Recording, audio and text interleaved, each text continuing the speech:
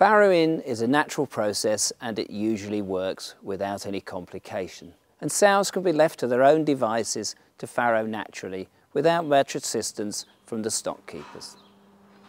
Farrowing can be quite slow to begin with, particularly for the first 2 or 3 piglets. Then the rate of birthing will normally speed up as the other piglets follow quickly. Occasionally, a helping hand, or more accurately, arm, will be needed, especially if the stock keeper sees that the sow is straining hard and the birthing interval is lengthening to more than 20 minutes. Prepare properly.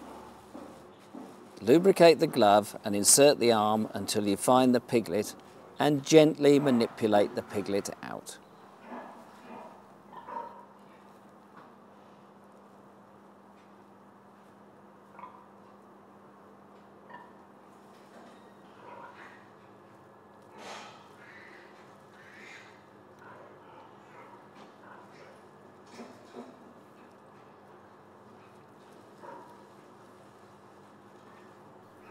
Then clear the airways and stimulate breathing by rubbing the snout or manipulating round the face.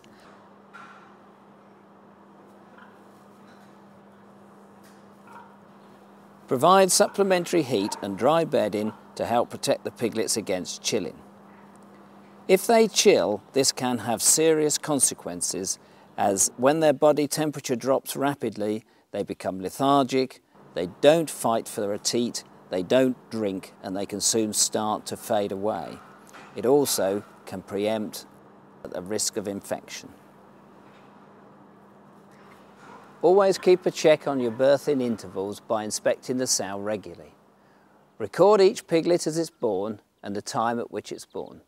This will help you to identify any sows which may be having problems and may be needing your assistance. You can also use a medicine such as oxytocin if farrowing is slow. This drug will stimulate the uterus to contract and help produce the piglets. You have to be very careful about your dose rates and should take advice from your veterinary surgeon on this.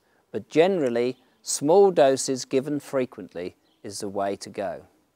There are other alternatives where you can only use a single shot to speed up farrowing throughout the whole process. But again, this is a matter for veterinary advice.